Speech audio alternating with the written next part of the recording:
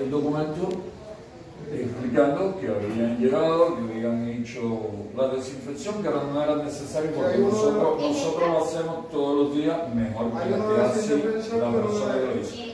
Pero nosotros dijimos bien claro ayer que no aceptamos, acá nosotros recibimos y salen y entran todas las personas que bajo nuestra responsabilidad y nuestra medida estimemos pertinente. Por una sencilla razón, ninguno de nosotros ha dado positivo de ninguna enfermedad. Todos nosotros estamos completamente sanos. Tercero, la persona que se dice que fue dada como positivo nunca ha entrado de esa puerta para adentro.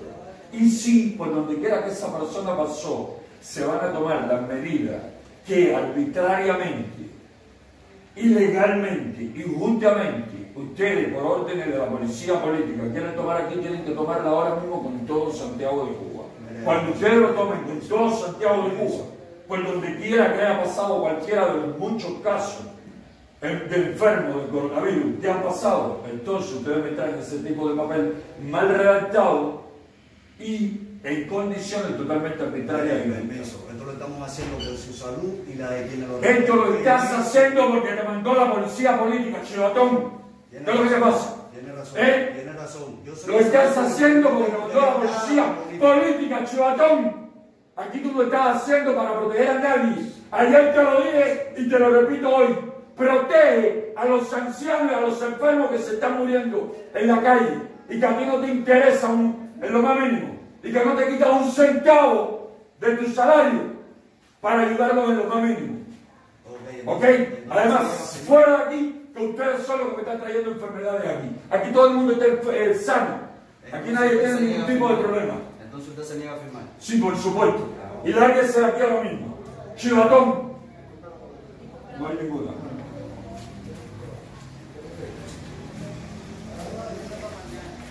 Ahí viene la motorera a 4 por 10 pesos. Acabo de echar de la sede principal de la UNPACU a un individuo que sin dudas trabaja para la policía política del régimen castrocomunista y que se presenta como técnico de epidemiología, y a otras dos personas, incluyendo uno de los médicos o supuestos médicos que ayer estuvieron aquí en la sede de la UNPACU. Ayer vinieron a decirnos, entre otras cosas, que teníamos prohibido dar alimentos acá en la sede de la UNPACU.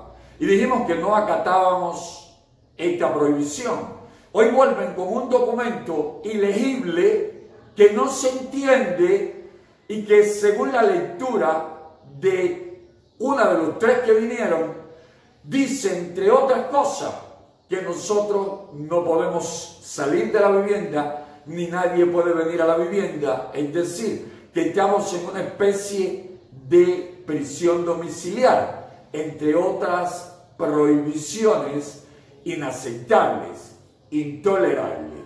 Todo porque la policía política del régimen castrocomunista no sabe qué va a hacer para impedir que alimentemos a los casos de personas que viven en la extrema miseria por culpa de la tiranía castrocomunista, los casos de personas hambrientas y enfermas abandonadas a su suerte. Cuantas maniobras pongan en práctica para impedirnos socorrer a los más necesitados, cuantas maniobras vamos a rechazar.